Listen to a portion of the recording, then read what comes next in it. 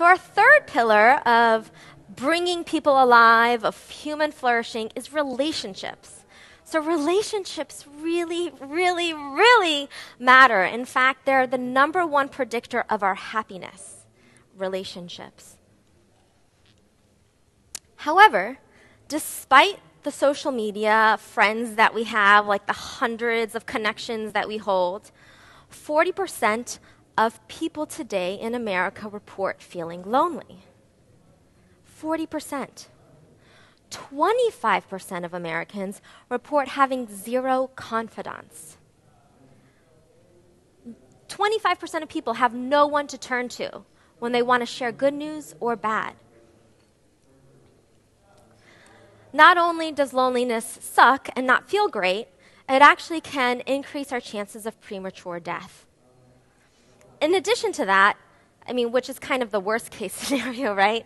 But in addition to that, chronic loneliness also affects our decision making.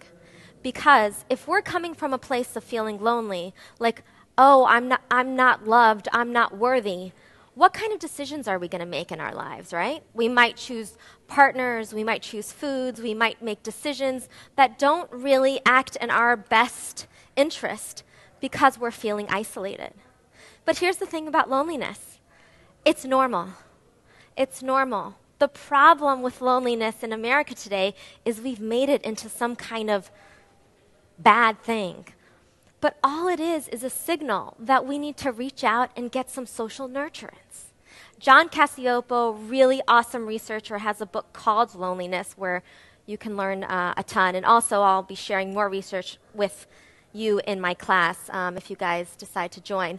But one reason why we're feeling more loneliness than ever before is because we're doing so much connecting online, which while yes, that is connecting, it's also something called social snacking. Sociologists call it social snacking, where you get a little bit of bite, a little bit of taste of real connection, but it's not the full meal.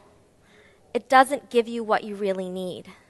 And we know from research that our relationships and experiencing true connection, it's literally like nutrients for our body and our brain, like sunlight, like air, like water. We need other people. And a lot of that sustenance we get when we're in person.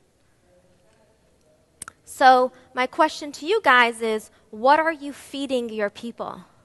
Are you continuing to serve them snacks and making it feel like they're going to get the full meal? Or can you offer them an opportunity to get a bite of something really yummy and delicious? How can you help people really be seen? So the fourth pillar of